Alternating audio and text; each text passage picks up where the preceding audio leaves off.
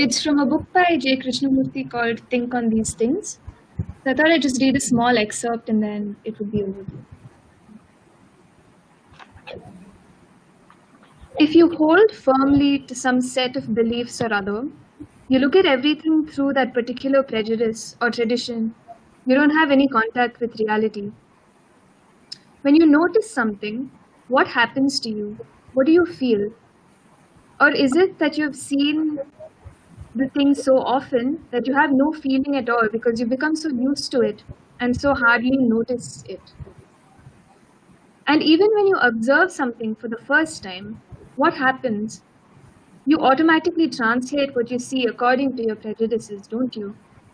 You experience it according to your conditioning as a capitalist or any other kind of ist. Whereas, if you're none of these things, and therefore do not look through the screen of any idea or belief, but actually have the direct contact, then you will notice what an extraordinary relationship there is between you and what you observe. If you have no prejudice, no bias, if you are open, then everything around you becomes extraordinarily interesting and tremendously alive. So this passage occurred to me, especially when I was looking through the exhibition that ma'am curated and trying to bring something that we may not be able to associate with as a reality closer from both sides in a manner that wasn't screened in some way and as open and in as honest a manner as possible. And I found that really inspiring. So I hope ma'am will speak a little more about it as well today. Okay. Thank you, Meera. And good evening to all. It's interesting you picked up one of my favorite bits from Krishnamurti. And in a sense, uh, created a wonderful prelude to exactly what I was going to begin with. Uh, I'm Meera has actually been kind enough to give me a really open agenda, an open book, as open as what she spoke about uh, in her intro. And well, that's very liberating because it doesn't tie me down to any one particular subject or aspect or issue or problem. And yet at the same time, when you are so free, you make choices. And so I today do not want to. I really want to, as Meera said, make this a conversation, and I would really welcome any of you to stop me in between and ask me questions, and so that this is really an engagement. Very frankly, I really don't enjoy these online where I'm looking at a screen and talking, and there isn't flesh and blood and people to engage and interact with. And so, but we are all in what they call the new normal, and we all have to adapt and be as adaptable and resilient as the pastoralists are.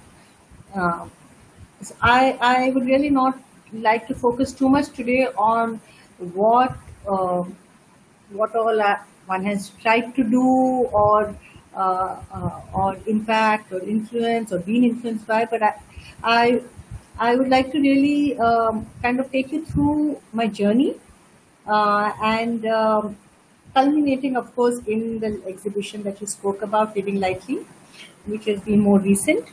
But you know, when I began my work and went into the villages and communities about 31 years ago, uh, it I went in there to really start working with women and organizing women, and I was a young woman full of anger. Not that I'm not sometimes now, both young and angry, but those days probably I was more of both. And when I stepped into this world of community service activism, it really was with uh, a lot of discontent and anger and wanting to really transform the world and particularly transform women's lives. And uh, when when you look back now, I mean, you realize that when you go looking for a problem, because that's what I was doing, looking for problems in women's lives, you always find many. Of course, there were plenty in our society and in our country and in the communities that I was working with, is replete with problems and with our inherent social fault lines. And so, of course, these were all getting expressed.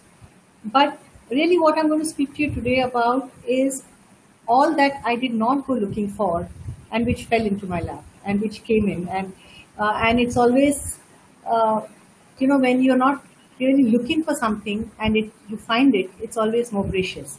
And so I really found a very, very rich world. I went looking for poverty and looking at women in poverty and issues which are embedded in this impoverished state. And I just got filled with a lot of riches from this world. And through that, one thing led to the other, one thing led to the other, and the journey kept moving on. And let me begin with some of my first interactions when I started working with women and organizing them over their issues, the fact that they were really living in a complete culture of silence and in a state of what I recognized then as complete oppression. Women who had never really stepped out of their courtyards, and it was often only their dead bodies that would go out. And that was the extent to which they were clustered. And there were a range of socio-economic, political, cultural, environmental issues because I began working Kutch, which is a semi-arid region. And very soon, I remember distinctly this woman who looked at me and said, that have you come here to help me? And so I looked at her a little nonplussed, not knowing what to say, and she said, how is your coming here helping you? Explain that to me. So when I mumbled and I said something, and of how this was also going to help me, and she said, see, let's get this clear. I will accept your friendship if if you have come here to help me and you allow me to help. So she was, in a sense, setting the terms of the relationship right at the beginning, and was actually what she was saying is that your liberation is bound with mine. It is not a one-way process, and therefore, if it is bound with mine, then we are. And this realization that it came very soon, and it came as a woman who I felt needed empowerment. And she very quickly pointed out that it was I who needed to be empowered equally. And a host of women from across the region, from different communities, actually ended up doing just that, actually empowering me while I was also in a process with a whole bunch of other people trying to do the same. Um, and it was this learning which also gave rise to another reflection, uh, which again came from these women and what I learned from them, and which is uh, that women have been conditioned to do many things, but they've also been conditioned not to hide uh, vulnerabilities. And this, to me, is really at the heart of resilience. When you don't really try and hold your vulnerabilities or try and hold back your weaknesses, try and conceal it, try and shroud it. And I realized very soon through these processes that women were really coming together, and they continue to do that across the world. You'll always just coming together far more easily. And where women come together, it was not because they came together because they were weak, but they came together because they had the courage and the strength to express where they felt weak. And that was a very deep insight that I really got from them, that a society, a community, a people who have the courage to express one's vulnerability are actually uh, very resilient and very strong. And I think that's the world of oppressed, impoverished women who showed this both while working with women and on a range of issues, right from the violence to the reproductive health. A time came about 10 years later when the region I live and work in, Kutch, faced a very huge cyclone in 98. And that's when my journey took a little shift, and I started a process of really getting a lot of civil society actors in the region come together to support a lot of, even then it was the migrants who were working in the Kandla port here, and who were the most affected and died in thousands, because cyclone and early warning systems were really not very developed then as they are today. And it led to huge amounts of devastation, which actually went pretty much unnoticed because even then migrants were invisible. And it was that which triggered this process of coming together and bringing that realization that you come together when you must have the strength to shed your egos, institutional and individual, and come together to express your vulnerabilities, that alone you are nothing. And you collaborate and come together, and that led to the process of creating a network, which came to be known as Adjunct. And that network and collaboration was another twist in the journey. Because with that collaboration, with that cyclone, within a year, we came together and, in a sense, countered and dealt with another cyclone within 10 months, then a drought, and then within 2 years, we had the earthquake in 2001, which many of you probably know of. And then the year after the earthquake, there was a flood. So there were these 5 years of really being down and out, as a region, and repeatedly being made to confront oneself as one confronted the disaster. And actually, the collaboration, the cooperation, the working together across a spectrum of ideologies, of histories, of personalities, uh, was was a huge learning, because it it opened up another world. It taught another world, and from these experiences, of course, then I got involved in a range of other calamities across India, the earthquake in Kashmir, then the tsunami in the south, and then the flood in Bihar, so on and so forth. Uh, and in each of these calamities, there were two things that you one every calamity, the community, the people one worked with, uh, showed a world which really said that sometimes you lead, and when somebody is leading, you follow and fly. And sometimes when your capacities are high, you take people. When your capacities are high, you take people along and you lead. When your capacities go low, you follow. And this is really like, you must have all seen the cranes that fly in the sky in a V. And it's always the lead crane who is actually leading the way and creating the energy for all the others to follow. And after some time in the flight, the last bird actually comes ahead and takes over, and then the first one goes back again. And this process of passing your energy to those who are following, and then creating the space for them to come forward and lead the way, and then you follow. Um, that that constantly comes to the fore when you are really down. And if one has the ability, and I repeat, saw this, and one has the um, to stay in the flow of the calamity. And I'm saying this also because we're in the middle of one. Similarly, there were such a range of knowledge systems that one learned and saw across communities, across India. For instance, in Bihar, which is so flood prone, communities, the poorest of communities who live in their bamboo and mud structures, uh,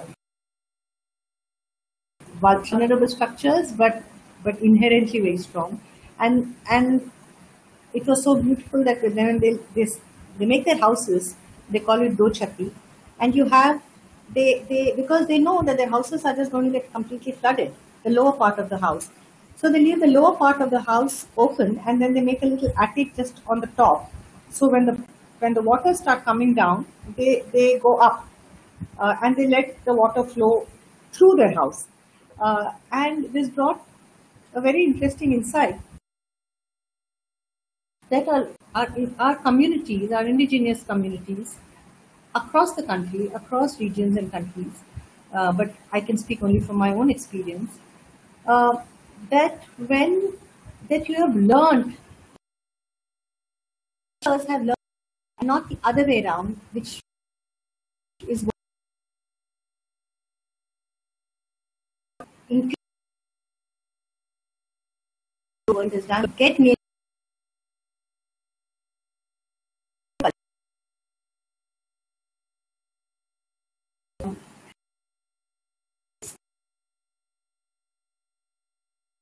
where you have created a range of systems, cultural systems, knowledge systems, which has accompanied nature and followed the ways of nature.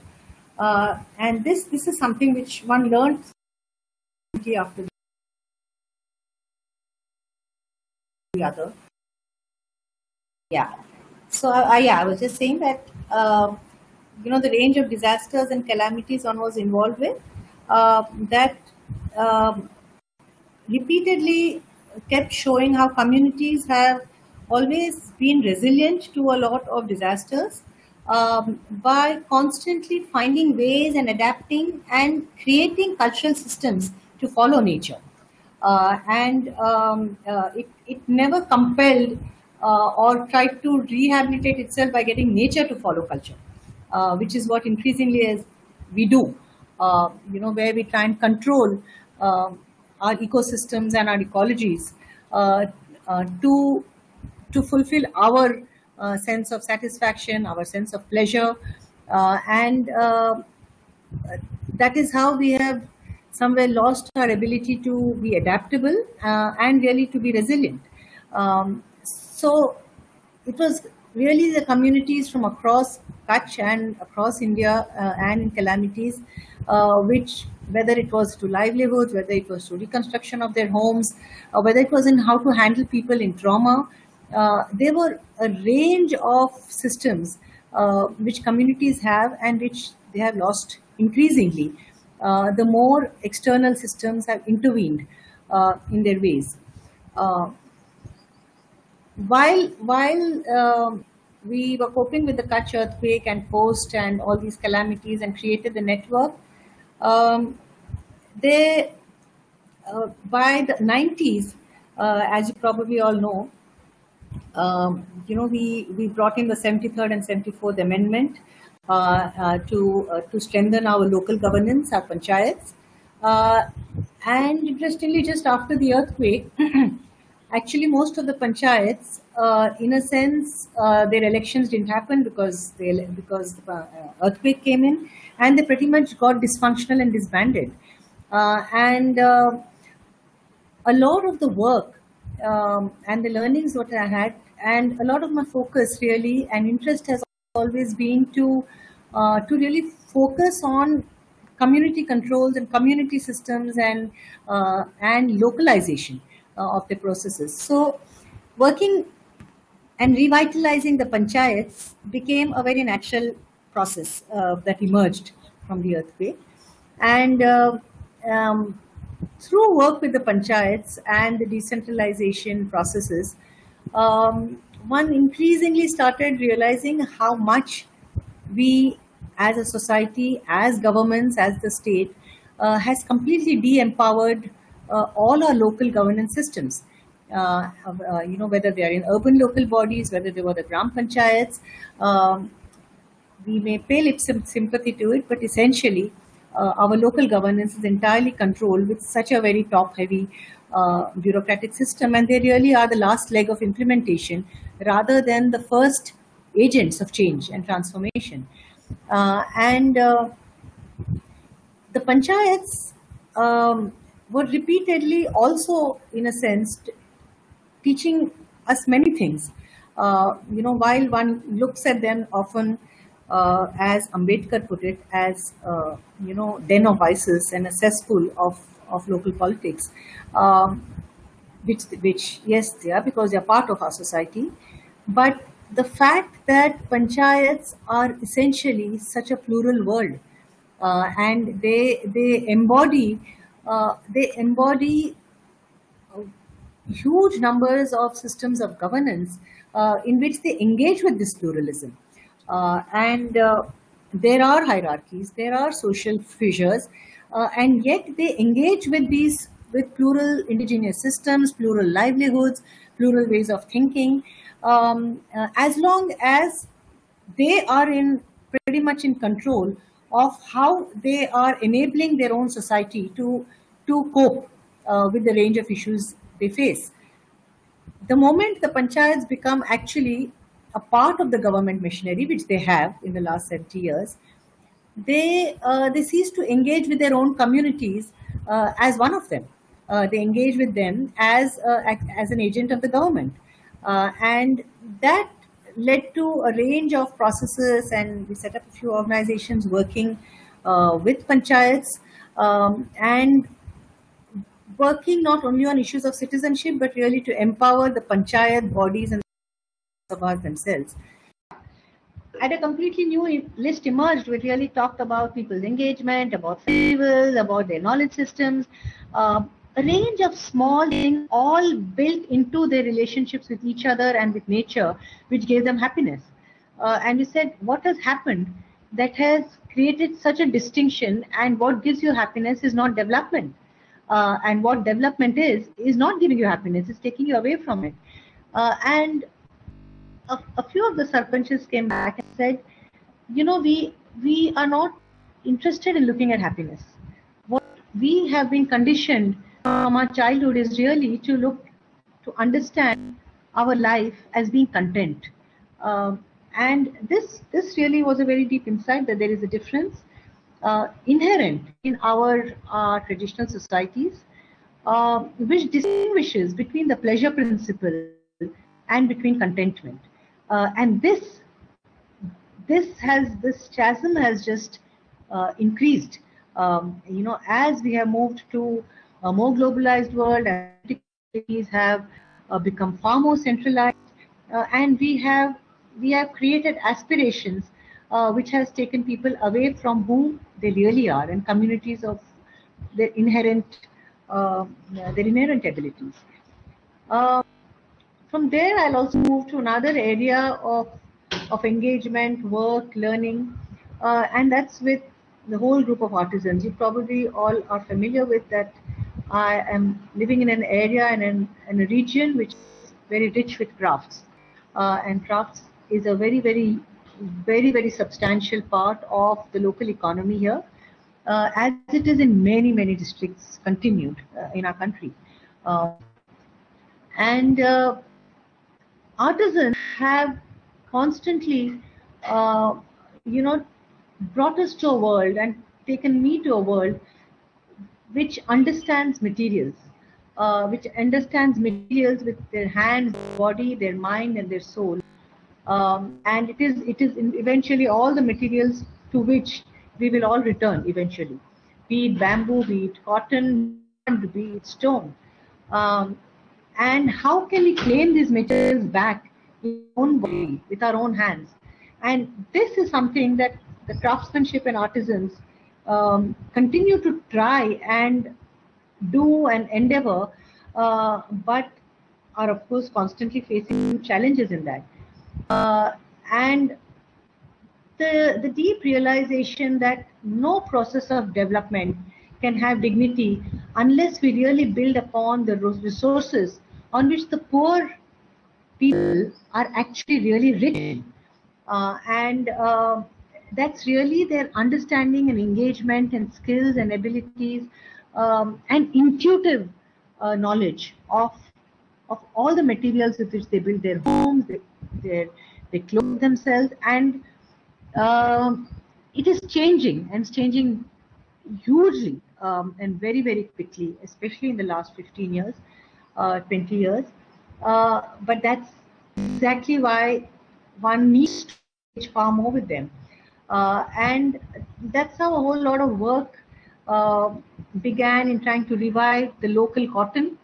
Cotton in indigenous form of cotton in our region, for instance, grows uh, with very little rainfall, with less than 330 mm of rainfall, and these are short staple cottons. And we realized by the time the earthquake took place, and within a couple of years, cotton, which constituted almost 80% of the crop grown in across the district, was taken over. And within 5 years, by 2005-6, in a span of just 6-7 years, almost 85% of BT cotton and the genetically modified seed varieties had replaced the indigenous cotton, which was called Sakala.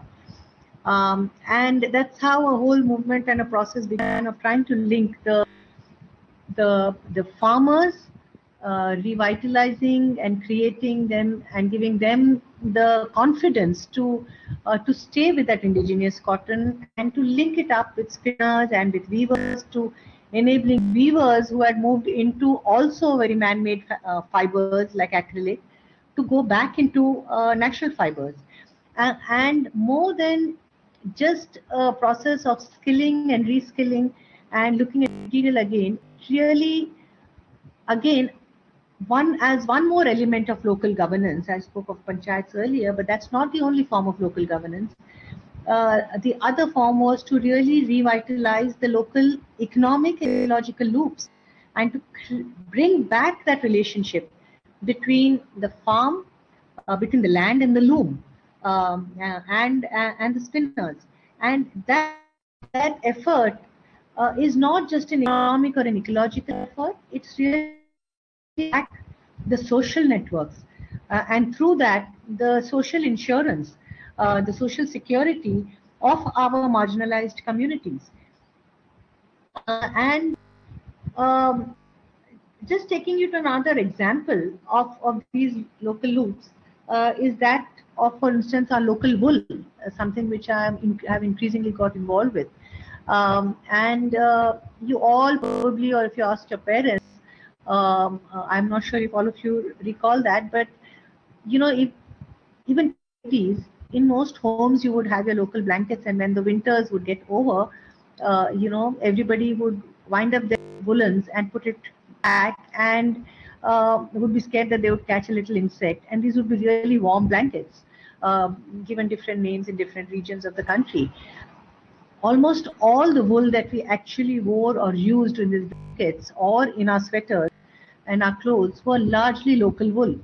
Of course, they were prickly, they were short staple, but they all came from our pastoralists and from our local sheep.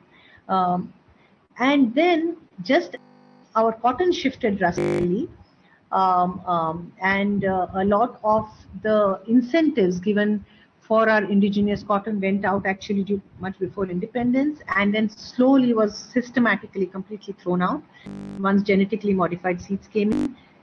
Similarly, with wool, slowly, the more refined, the finer wools, the imported wools from the merino sheep breeds, they slowly started coming in, and these imports started coming in from actually the 70s. And by the end of the 80s and early 90s, and then our economy started opening up, we started giving import subsidies to a lot of the imports for importing wool. And in a span of almost 10, 15 years, 20 years, all our procurement of the local wool from local pastoralists from across the Himalayas, across the Deccan, across the semi-arid region of the country, where we have almost have the third largest population of sheep in the world, and yet we almost import 90% of our wool from abroad. And that's because we just do not invest in the process of procuring our wool, of developing it, of working on the fiber itself, making it far more adaptable and usable and drawing on its inherent strengths, and therefore again creating the chain that existed between the pastoralist, between the spinners and the weavers. And this is so it is not just a craft, it is really an entire intertwined livelihood, again between the land and the loom. And from here I will just take you to the most recent part of my journey, which in a sense brought or tried to bring together all these various insights of indigenous knowledge systems, of how culture should ideally be following nature, and they continue to do in a lot of our communities. Inherent abilities to express one's vulnerabilities and make that one's strength. And I found that all these learnings that from women, from our local decentralized systems, from our calamities, from our communities, and I found that it still survives in so many ways in a community which is always on the move, and these are the pastoralists. And Many of you would probably have encountered them when you are on the highway and you will see somebody moving with their sheep and their goats and honk to move for them to move away, and then one moves on. But one seldom stops and thinks as to why are they moving and where do they go and why do they continue to move despite such huge challenges. And it was an interest really in the lives of pastoralists, who are many of whom have actually increasingly become have started leaving their livelihood, getting sedentarized because our state, our governments, our mainstream societies, us, people like us, do not understand people who are constantly on the move. And we very quickly want to settle them and sedentarize them and believe that way they will be more secure. But there is a very strong reason why they move. They have a very active and resilient economy when they are on the move, and they're on the move, and as they move they actually keep regenerating our vast lands and ecosystems, because they are constantly providing dung manure to our grasslands, to our forest, and to our agri systems. um, and yet they are diminishing and they are pretty much invisible. And uh, The region I'm in, Kutch, of course, is largely a pastoral land.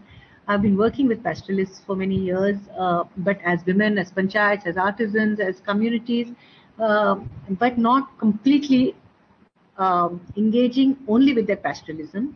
And when some of our other organizations began work on that, uh, I was inspired to bring all these aspects of their lives.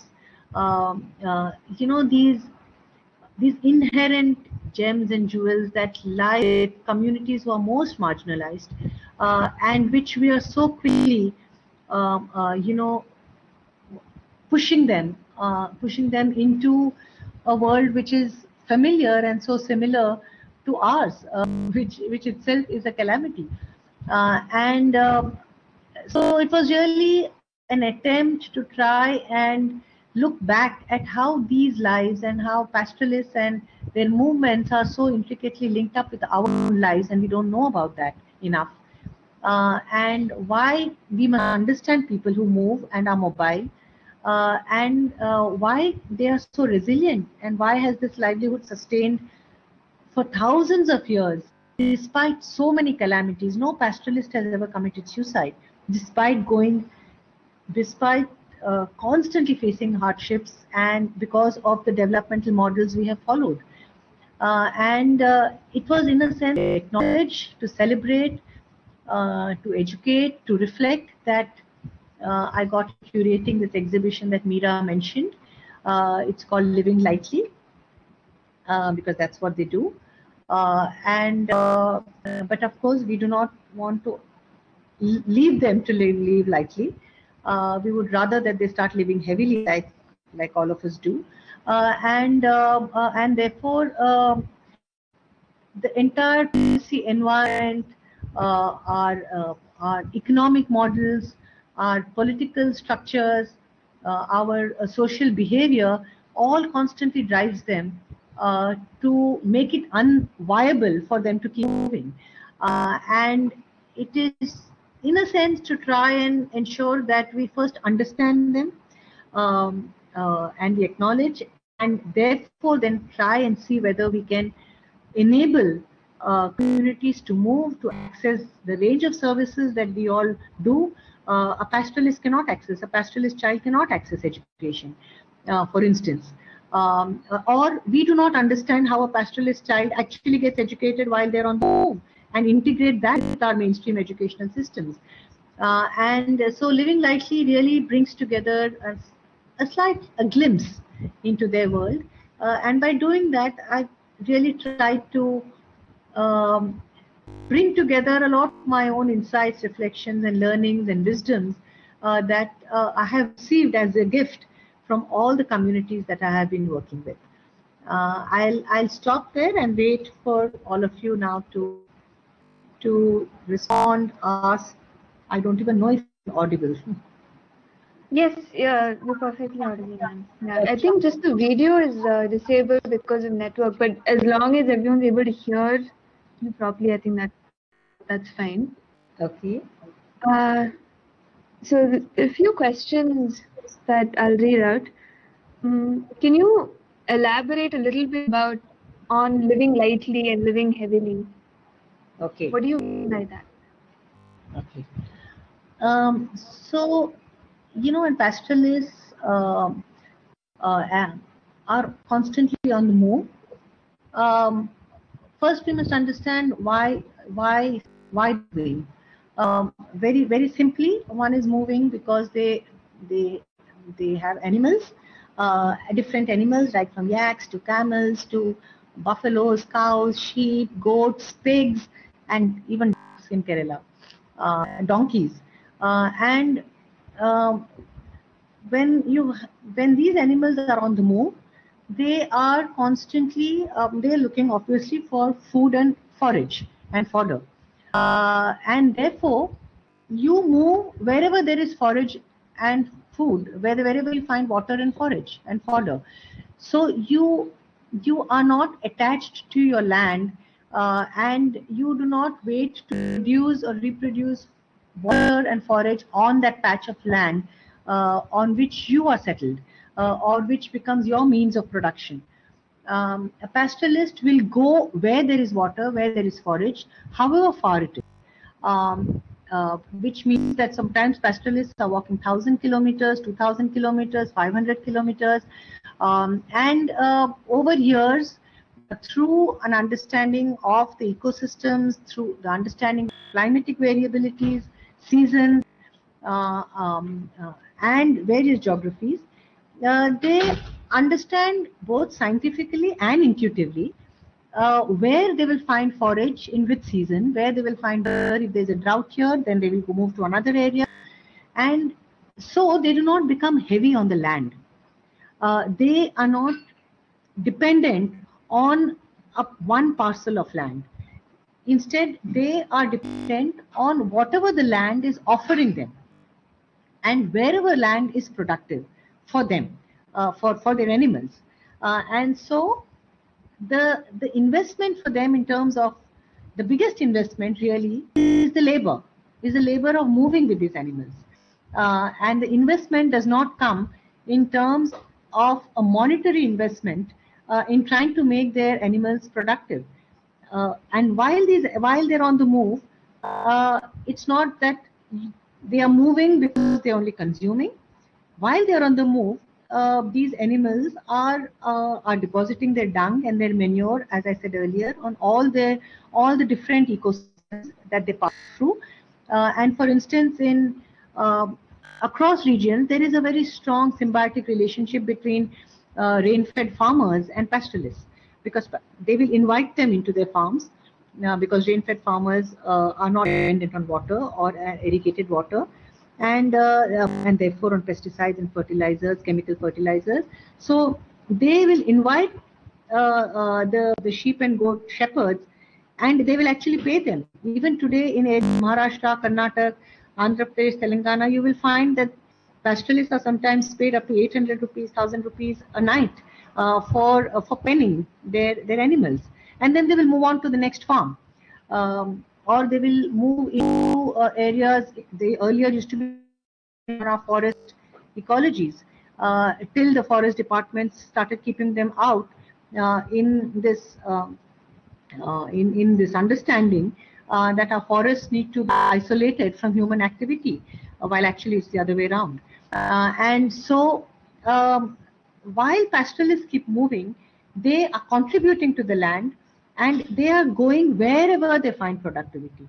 They are not attached to that one piece of land, making it productive, and trying to bring all the resources to that land so that they and their land becomes productive, which is what makes investment, the whole understanding of monetizing your economy very differently.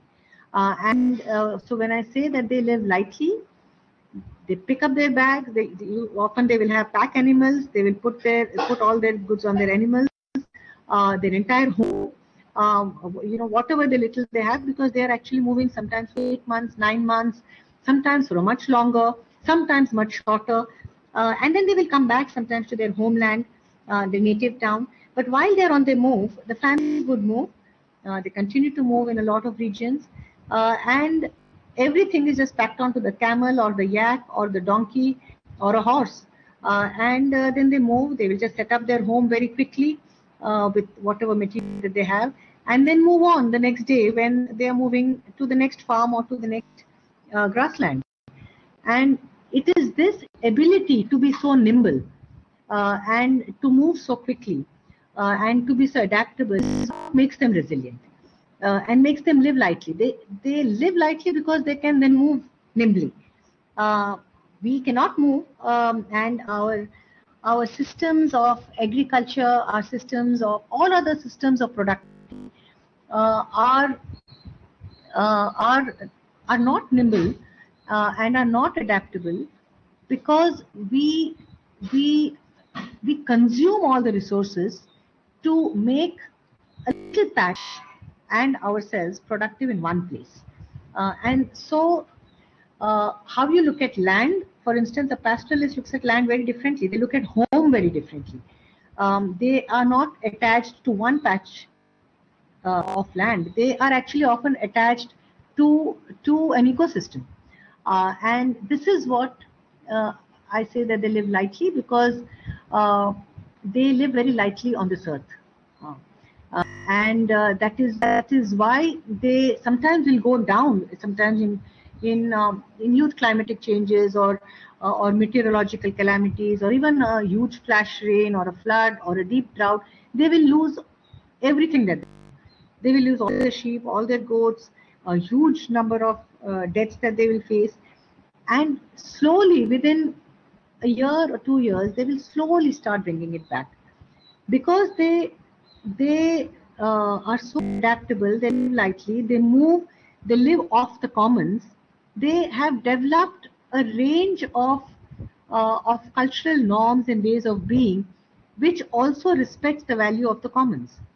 And so, for instance, if let's say one pastoralist has a family has lost a lot of animals in a calamity or in a disease, the others will lend them. All of them will lend that person one sheep, or lend that the pastoralist one sheep or a goat, so that they slowly start regaining. And this this this um, this behavior of valuing and seeing yourself as a community, and it is automatically starts empowering the entire group, not any one individual.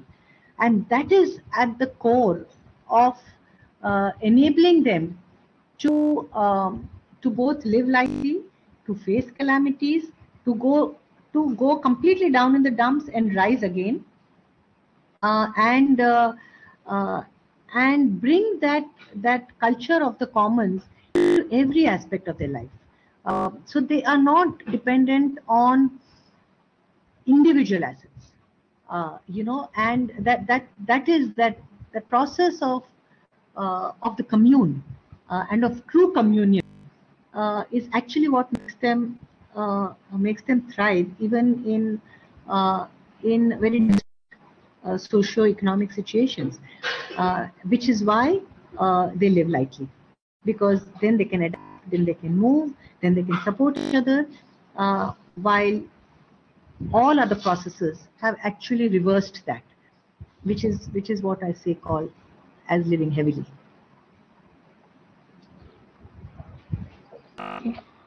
Mm, so you mentioned that as you were growing up, there was a lot of anger and discomfort, which kind of got channelized into these areas. Um, a lot of times we feel this anger, we feel this discomfort, and we want to do something about it, but the doing becomes a challenge. So, what was it like for you in your own journey actually creating this change? Before I respond, can I ask a counter question? What Sure. what what is the challenge in the doing? Hmm. Okay, I will wait for that response. Okay. Yeah. I think it may also come from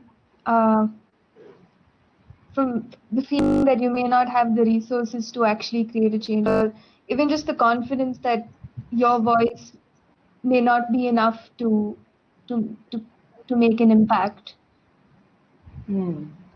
But yeah, this is just my personal opinion. But Yes. So I just want to begin with a small quote by uh, which I heard from a Pakistani Sufi singer, who once said that there is a difference between passion and profession. And someone asked him, "So what is the difference?" And so the difference between a passion is that you do not you you just jump into your passion, and you do not really see what profits you're going to gain from it, or you do not see what losses you're going to face. While in a profession, you're going to jump in, and you are first going to count what your profits are. And of course, when it is said in Urdu or Hindi, which I don't know whether everybody here would understand it, which is why I'm translating it into English. Uh, and that really is the difference, because when we start thinking of our doing uh, as as an act of profession, as a professional act. And I don't mean professional in terms of abilities and skill, but as a way of doing. That there is always a slight fear that one may not succeed, that one may lose what one, even before one has gained, and that one cannot move forward without too many resources. And to a large extent, this is exactly what I was explaining with the pastoralists, that when they move, they are not really afraid of what they're going to lose, because they know that they're going to lose. They know they're going to lose. You know that you're going to lose. You know that resources are going to fall short. You know you're going to get um, a lot of setbacks. Hmm? Uh, but you move on because you have an inherent ability and inherent confidence in the fact that your resources are not coming from outside. Your resources are coming from within. And when your resources are coming within, and you realize the power uh, that you can create within a community. So when you start working with somebody, you start engaging with the community, you realize that if the power is coming from within, and you're not waiting for power from outside, which is financial resources, intellectual resources, people, support, government help, then that confidence that you get just makes you go forward, irrespective of. Uh, I think to some extent that's how all of us began. Many of many today, many people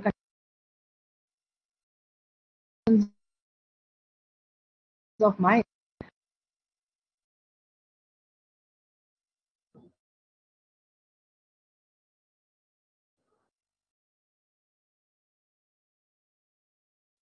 and really that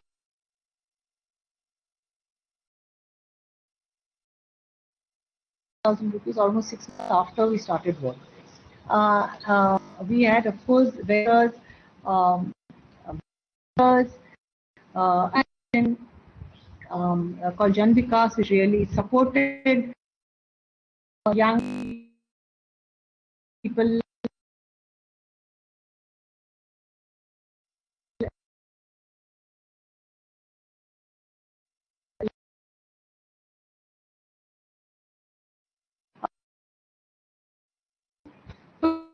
For you to nothing to lose. When things start moving, start.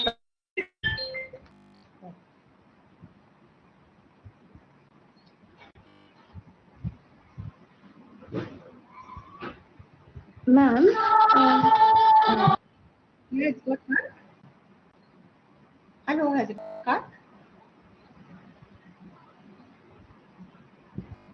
So should I do it on the phone only? My video is disabled from a long time.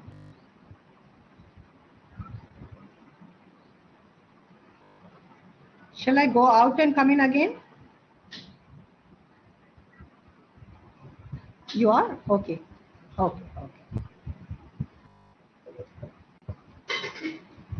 So as I was saying that when I started work, there really was no fear of losing anything, and you went in there entirely because you know many other people like you who are moving forward and doing this work, and yes, you that really was the confidence and the power you get uh, to to to move forward,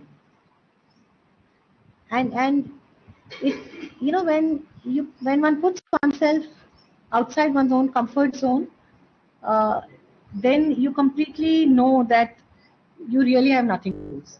It is when things start getting comfortable, as it does invariably. When you start working for some time and then things start getting comfortable, and you know you meet some successes at that point, then that's when you start getting worried to take the next step. But when you have just taken your first step, a child is not scared of walking and falling, right? And that's how we are when you start doing something, and somehow we have to retain that power to be a child, that infant who's trying to walk constantly, even after years of working or having gained some experience or gained any success. That you have to constantly keep going back to being that child and taking the first walk.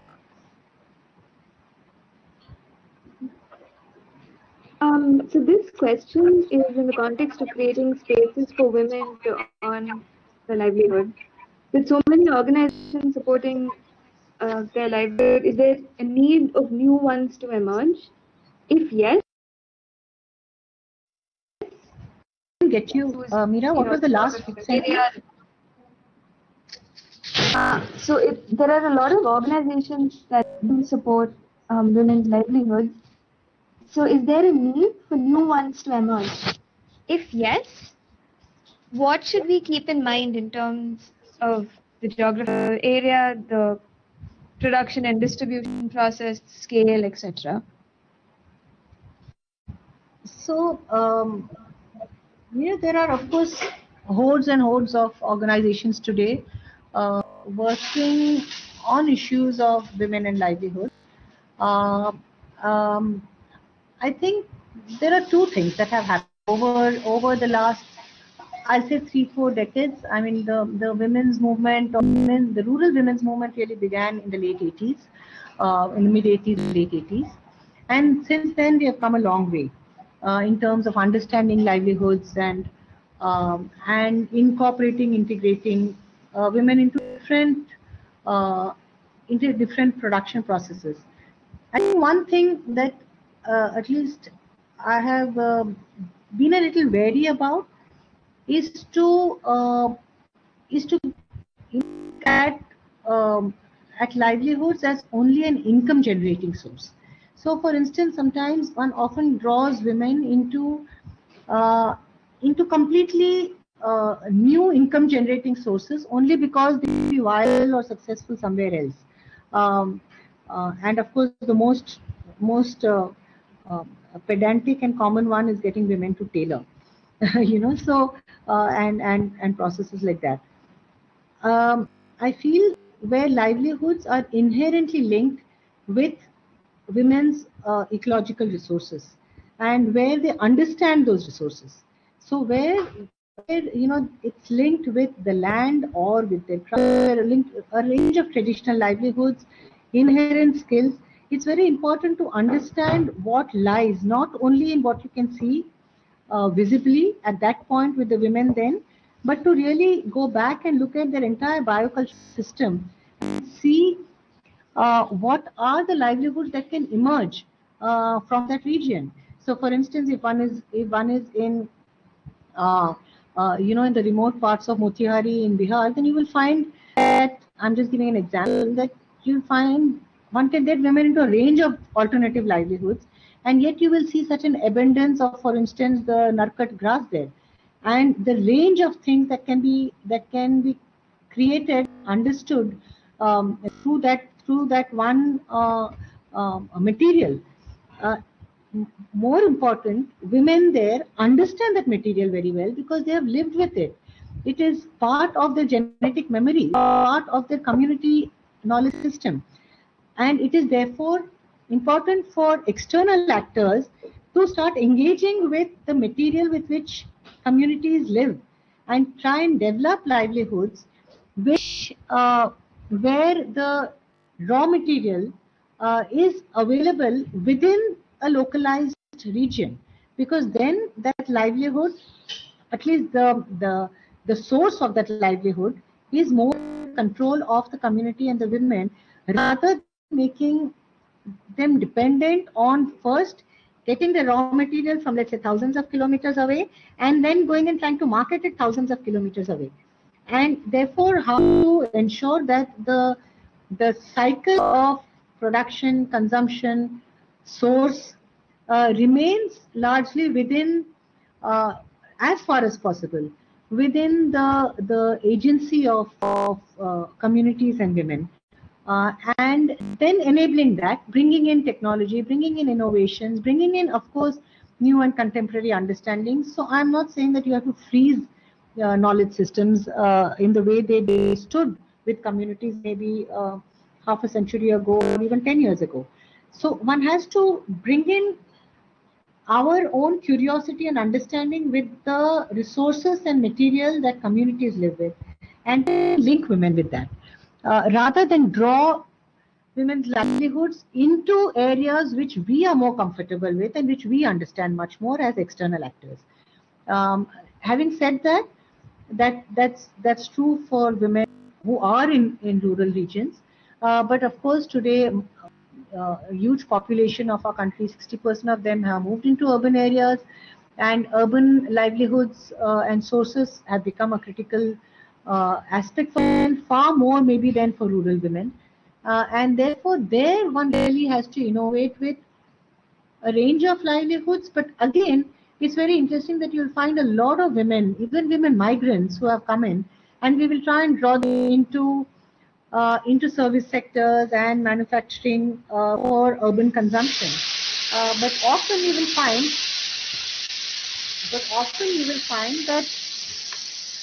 that the women who have come in from other regions also carry their own skills but nobody is asking them about that. And therefore, I would say the first step is really to start exploring the inherent knowledge, skills, abilities that women have. That must be explored first, and then link the livelihood with that and the resource that is available locally.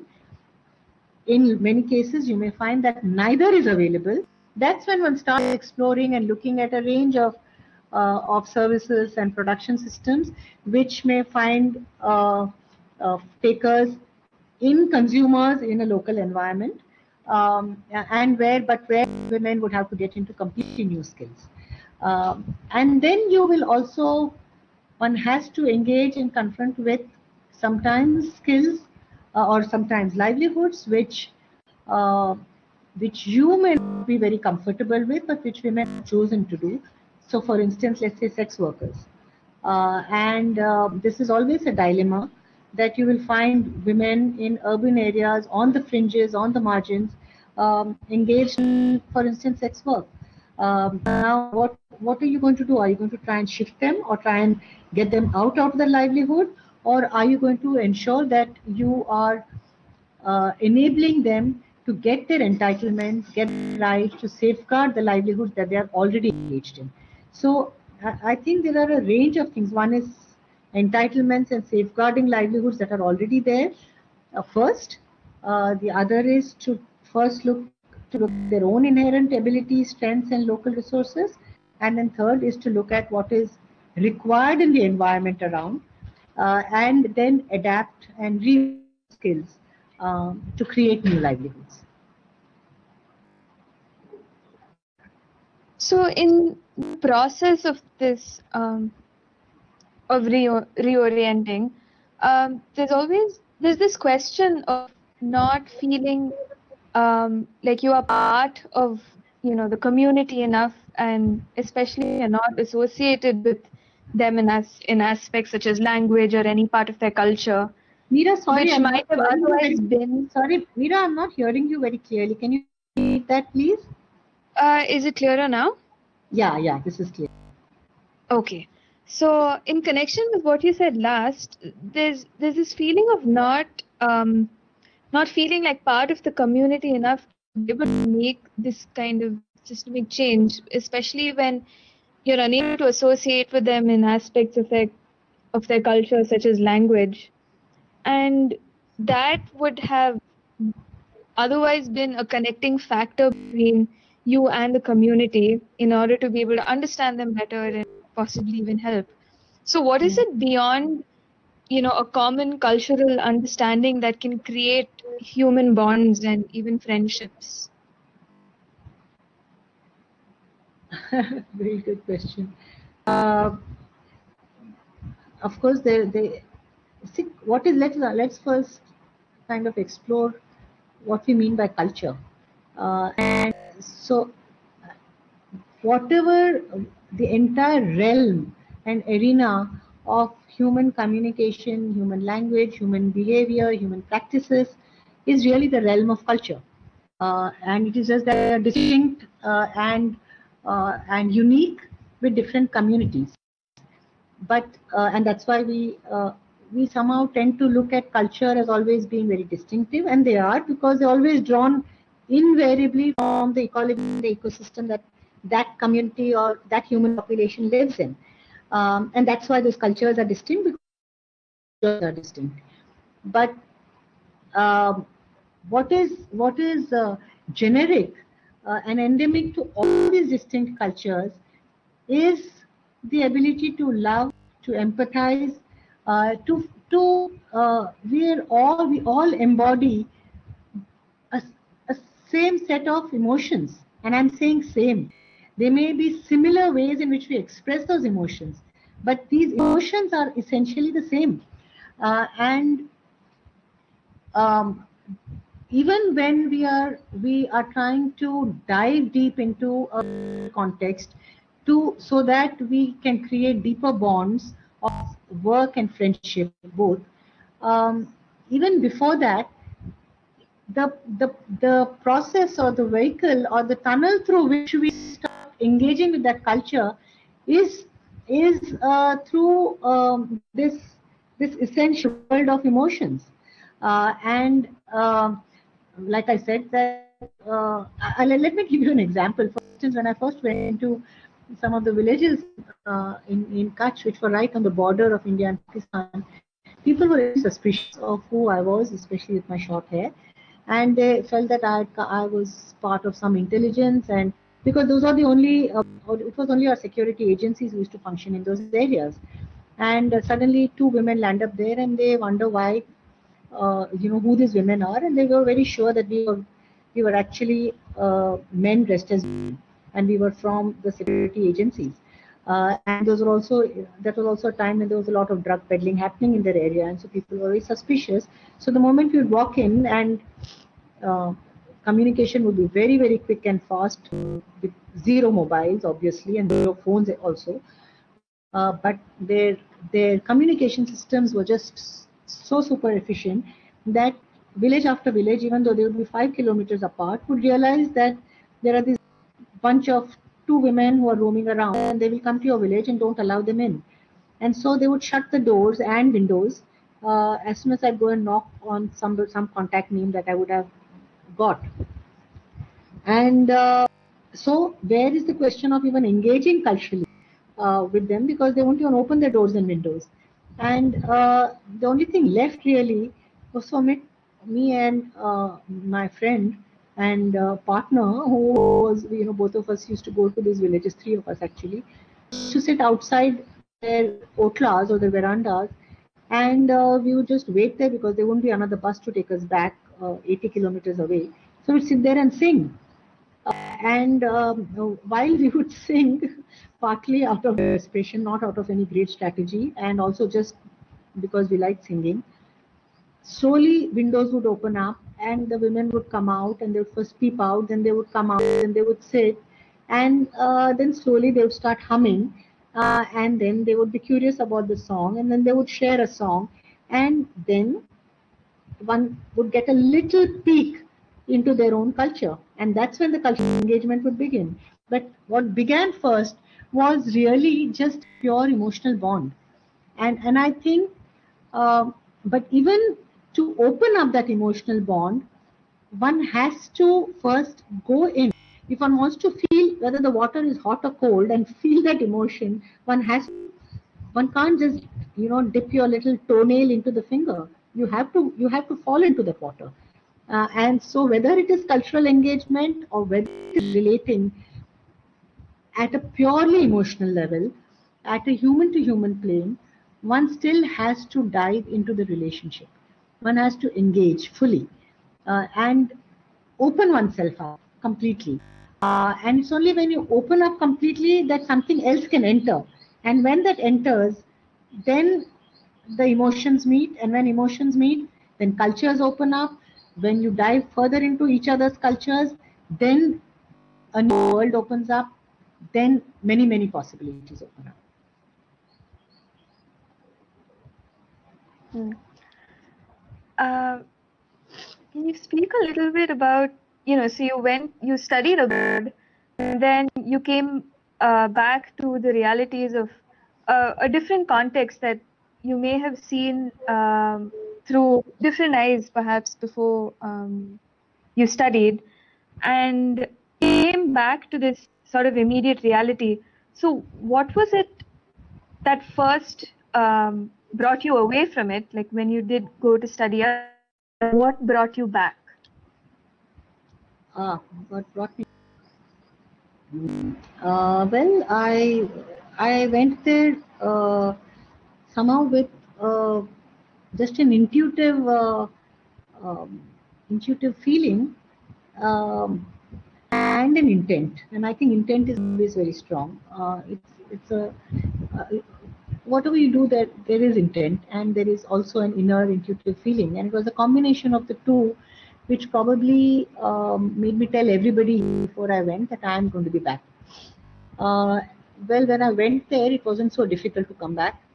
um, uh, it's interesting. I mean, all the stuff that you're seeing in the USA today is I mean, it is it's not starkly different from what one experienced or saw when one was there. And that's not to say that um, one also saw all the beautiful things there, and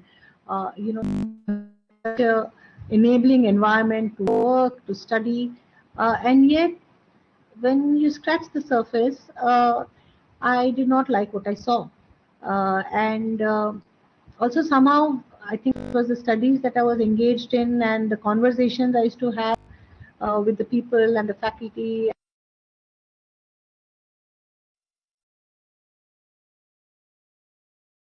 And I realized open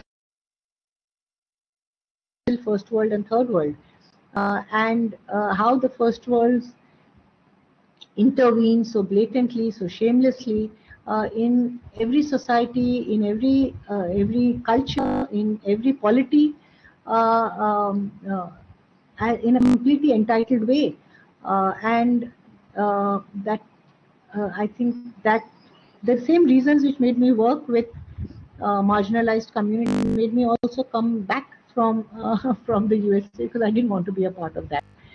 So that was easy. It was not really, it was not difficult at all. And when I came in here, uh, it was interesting. When I came in, I was not sure I would be able to, uh, you know, find doors opening into rural spaces, and I was really very and hung up that I wanted to go to a really remote area, and I mean, I don't know, it was some kind of self-inflicted challenge that I wanted to prove to myself that I could go and be in a very remote, far-off area. And at that point, I actually had just gone through a very severe drought, and that's what suddenly made me want to come here.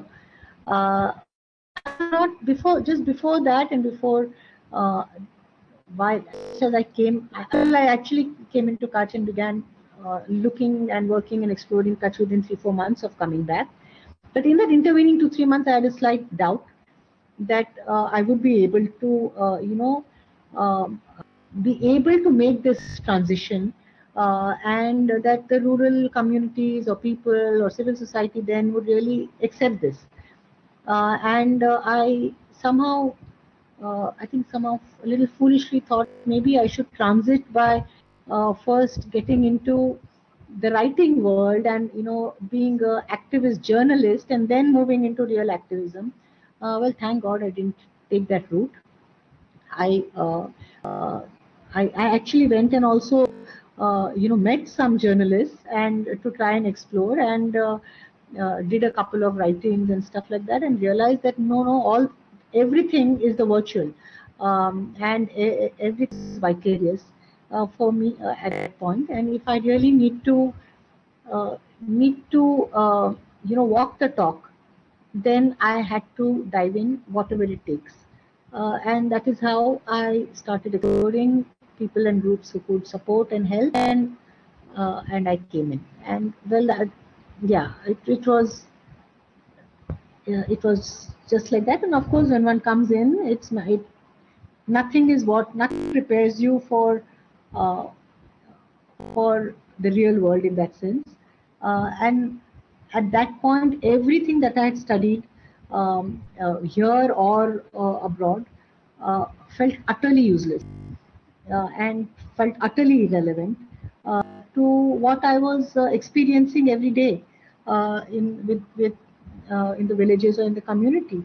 Nothing really had prepared me for to see what I was seeing, and therefore one was interpreting everything of life, and that was what is so beautiful. That in a sense, I had the experience that you face is when it is so intense, you actually in that moment lose all edge.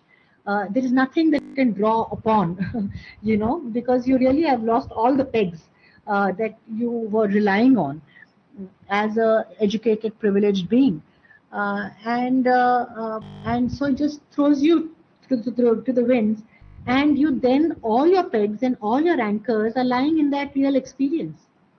And when you start flaying your hands and legs and trying to get your support from that, is when actually relationships build up, because then the tables turn, and the communities and the people you are working with or you have come to are in a more powerful situation than you are. And so your privileges are taken off for a moment, in a sense, and they are the more privileged ones who are enabling you to adapt to this new world. And so you become a student and you become a learner, and you're not allowed that privilege to feel that I know. You are entirely in the space of I don't know. And that is how then slowly the glass starts filling up, and new experiences get poured in. And somewhere halfway through, your old, what you learned, what you heard, what you all your the so-called educational pegs slowly start coming back to you. Okay, so are you speaking about your own experiences in how the ground reality was very different from, and the experiences that you had were very different from what was taught theoretically.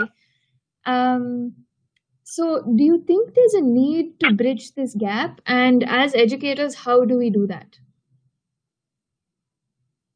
Um, you know, as I as I said, of course, things have changed quite a bit. Also, in the last few decades, within the educational processes and systems, that I think most educational institutions and educators today are giving a lot of much more importance to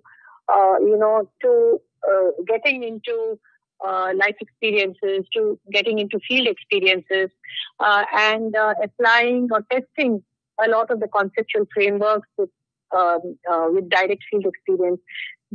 This happened much less when we were studying. So I think to some extent, it's already happening in a way. And I wouldn't say that there is a complete disconnect from the classroom to the field. But in terms of connecting to linking theories with community, with direct experience, I think the issue really is with our educational framework and as educators. All said and done, we have, however alternative, however we have tried to shift and over the years.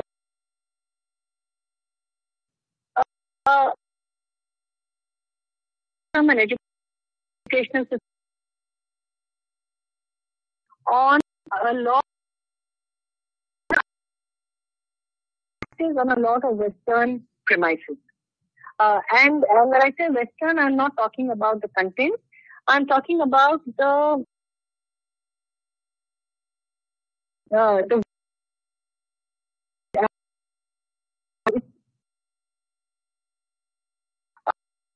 is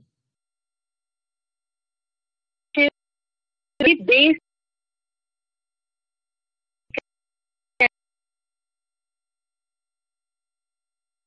and reason.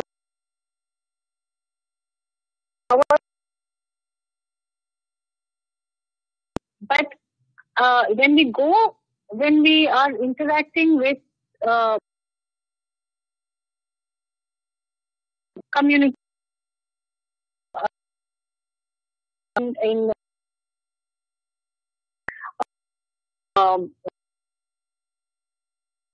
we find nothing circular, and the to life try and grasp its inner reality. That itself is pedagogically different, essentially. And I think this is at the heart of the disconnect. So as educators, I think we somehow need to start bringing in the frameworks and the ways of looking, the ways of saying, in a way which is far more congenial, far more aligned to the way our society functions. And every society functions differently.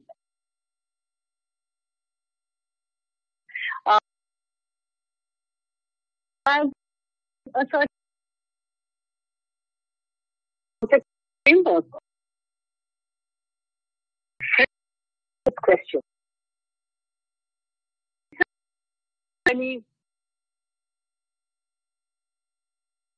And seeking in a way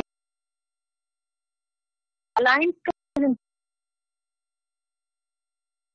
that we will be able to much very different responses to the ones we find when we go through a very Western framework of conceptualization and theorizing. So before I move on to the which thank you for saying the professor and also my livelihood in mind the is livelihood with the in culture. So in relation to what you were speaking, can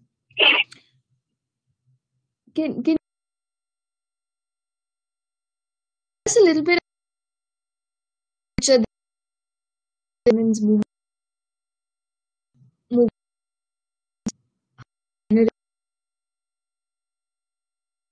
and well. So in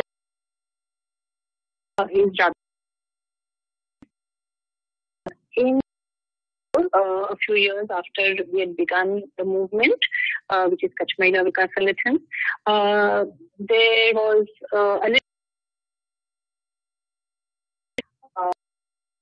There was a but India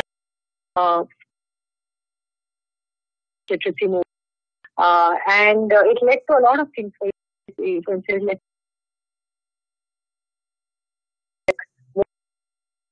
brought down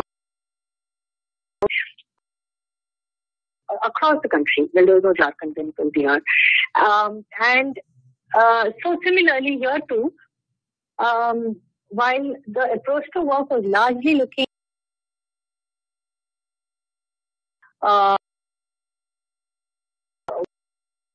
more passion, looking at life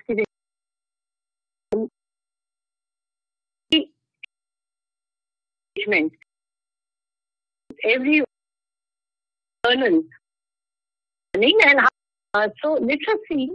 Also, the curriculum that we were working on and developing with another resource organization, Delhi called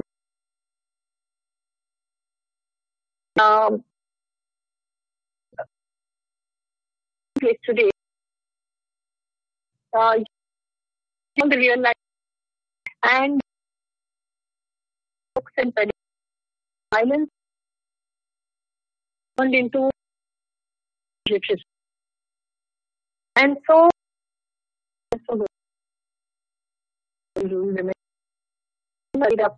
then I think up to a second, and then she had completely forgotten. And she came back to this camp. And while the camps were going on, the literacy processes were doodling on the discovered who slowly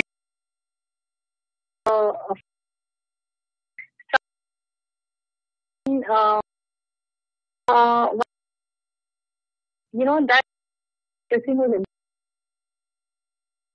So when starting a magazine, or actually almost like a newspaper for women, and called. And she became and came out with her. Would they really? Railway stations would be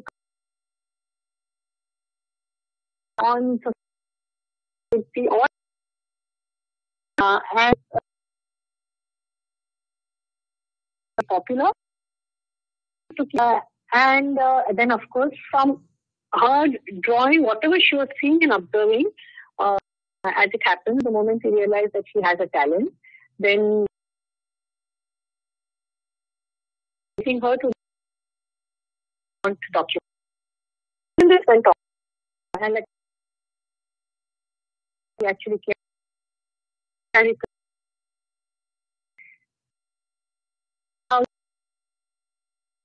11. I actually took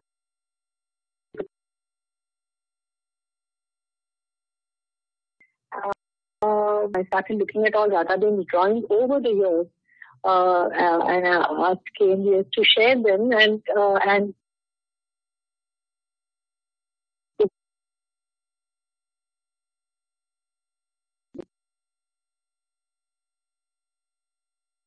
she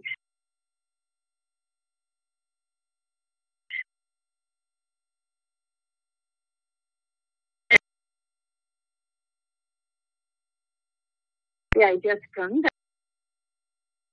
these drawings and illustrations and this narrative, this comment, and in a sense, she had really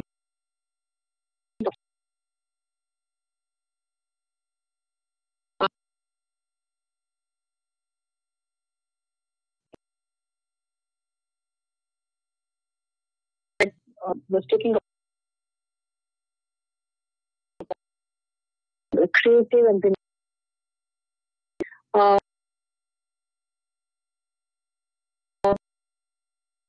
with other women, and women to look at her illustrations and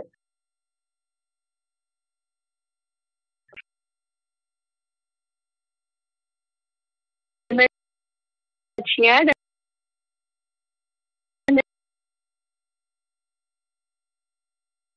and that's how 200 illustrations, and then I wrote for it, and she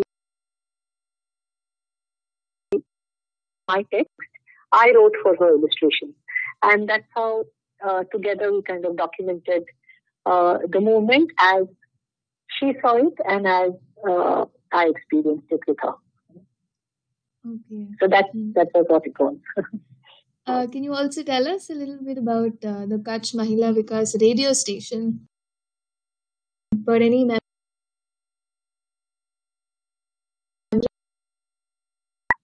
well, Mira, I must say you have done a lot of research on all that I have been tampering with. So, well, the radio station Kate, and again, it's all issues, hardcore political, economic, cultural, ecological issues that women were spearheading, leading, fighting, including legal battles, and of course the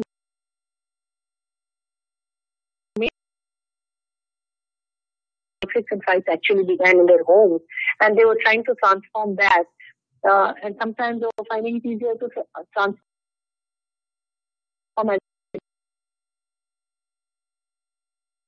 actually transform your own inner world. The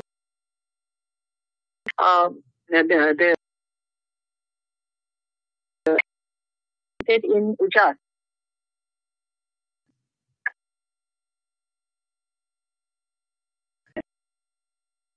Literacy level, were not accessing even what Ujat was bringing out as a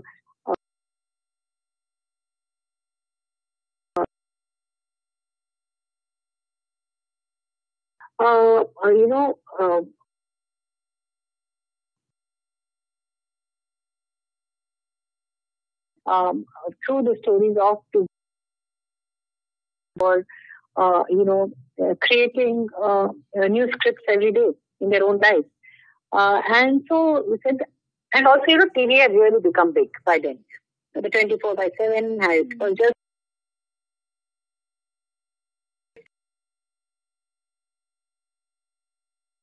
even in the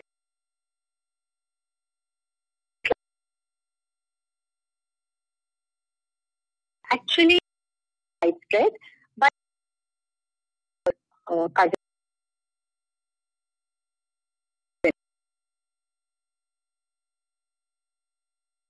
the companion to hordes of people, especially also people on the move. As I told you earlier, the pastoralists, a lot of them were constantly on the move. And so radio really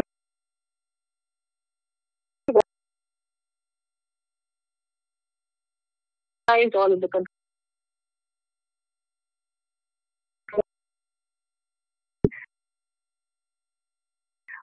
countries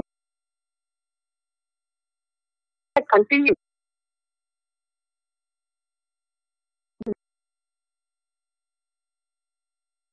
are neighboring countries who are doing very creative work with the radio, and that's a community radio.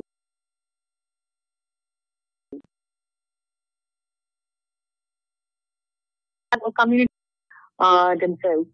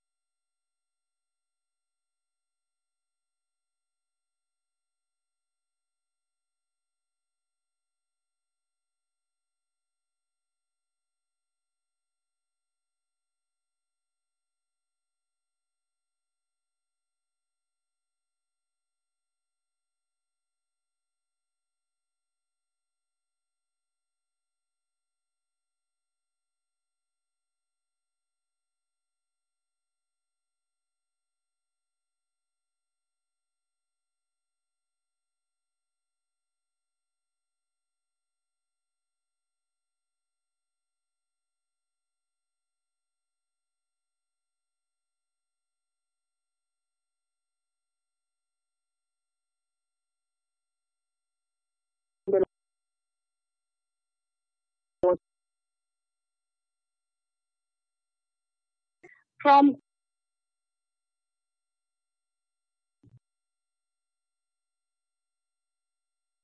and initially we didn't get permission from a transmitter, so we tied up with All India Radio to get a slot, and that's how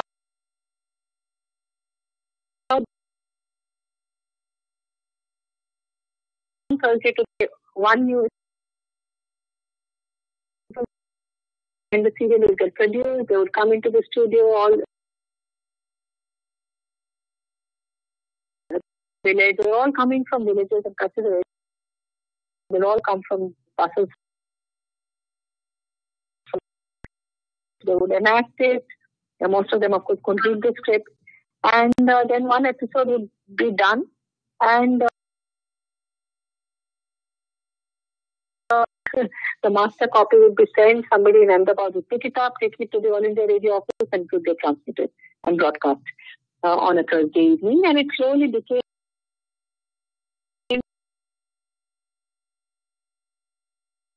It was one story which was unfolding. Being a Mahila Sarpanch. And so it stayed connected to the magazine that I spoke about earlier called Radio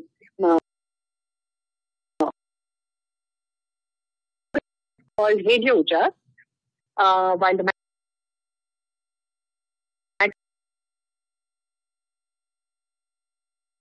episodic serial unfolded was also an imagined village called Uja. And this circled around a woman who had just come into the panchayat, because remember Panchayati Raj the amendment had just come in 93, and the first cycle of Mahila Sarpanches really had begun trying to, it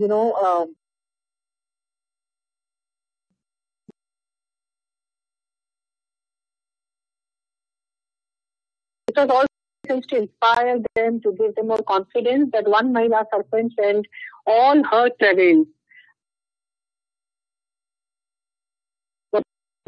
Then on it slowly became very popular. Radio Ujas actually went through those broadcast for a full year, and then on demand by the people in the district who also offered to fund it through crowdsourcing, which was, that was probably our first experience of crowdsourcing.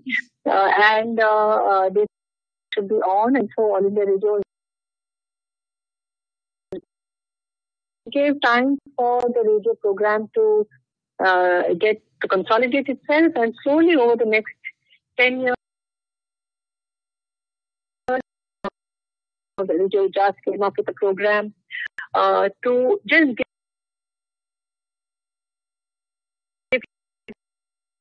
this huge calamity in their lives.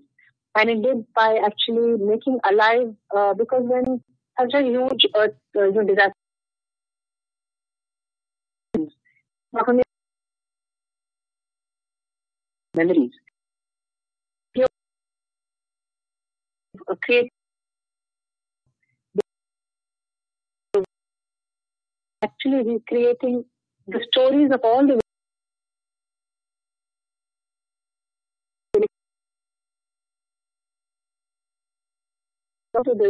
stories, and that became popular. From there, it went from one program to the other.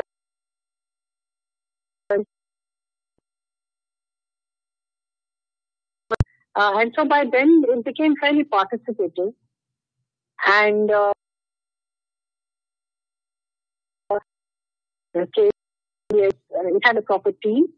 And they opened up a competition across the district, and all the communities and people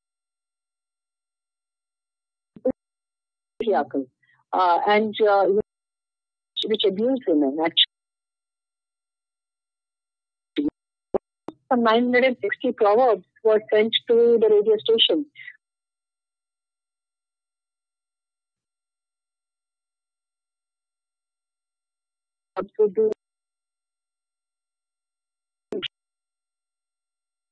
And it led to, of course, bringing out of the and so that became, and so slowly they kept moving.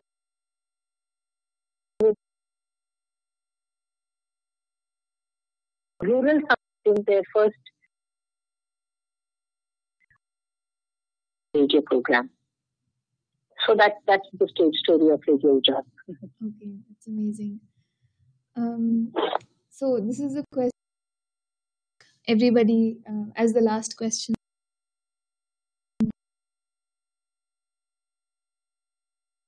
Like books or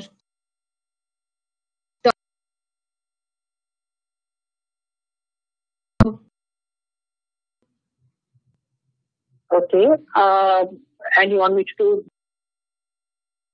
that? Okay, the one which I recommend everyone to go through is Hind Swaraj by Gandhiji. Have you heard of it?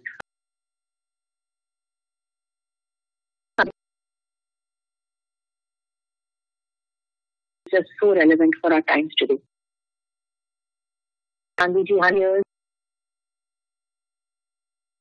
really looking at which we were adopting is going to be so messy.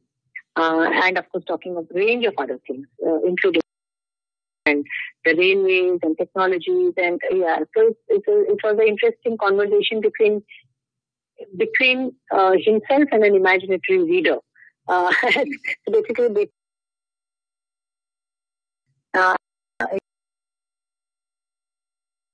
journey to India, Gujarati, and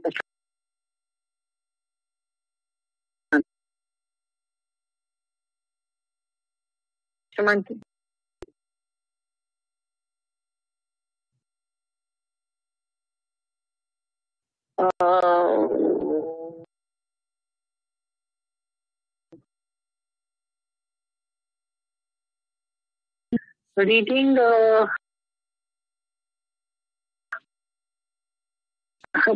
reading it called The Sapient.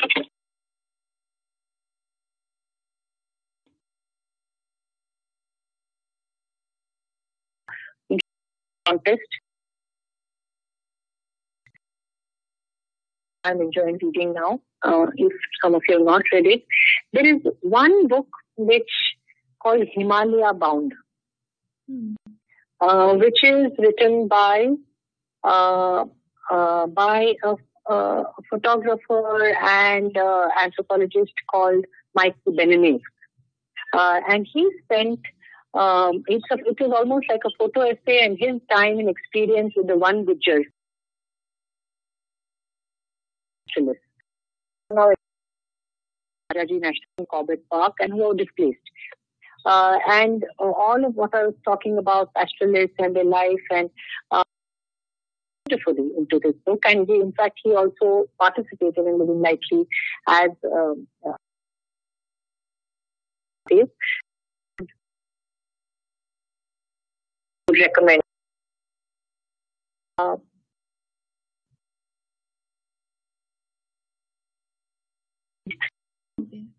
Even if I don't have all of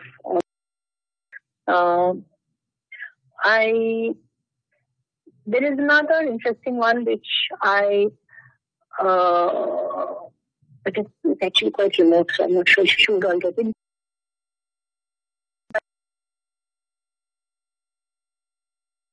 Indian cultures as heritage, which is Romila. And that I would definitely feel. Let me begin with 4, if not 5. What was the other thing you said? Documentaries or talks. Documentaries or talks. Well, there are many, but let me share the one little video which I just saw this morning.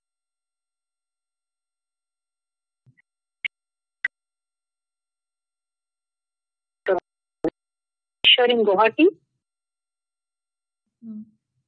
Okay, then I would really recommend that all of you just go onto Google and check this out. It's a remarkable school set up by 2 young people in Guwahati. Really remarkable.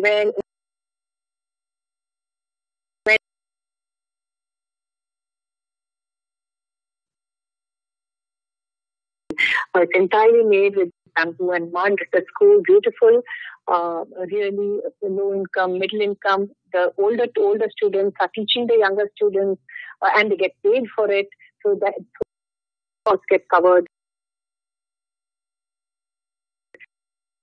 And it's really all about living lightly. So I would definitely recommend that you should see that.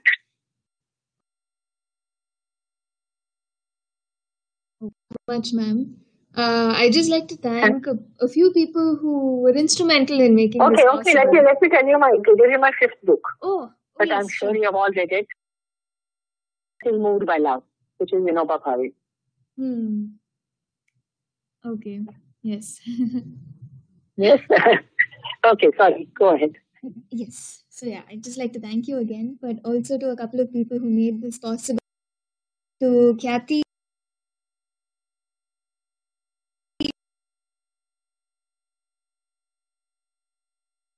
Through her stories, and of course yes, Kathy or Kritika? Oh, Kathy. Yeah. Yes, Kathy works with me with the living. Yes. I see. Yeah. Okay, nice.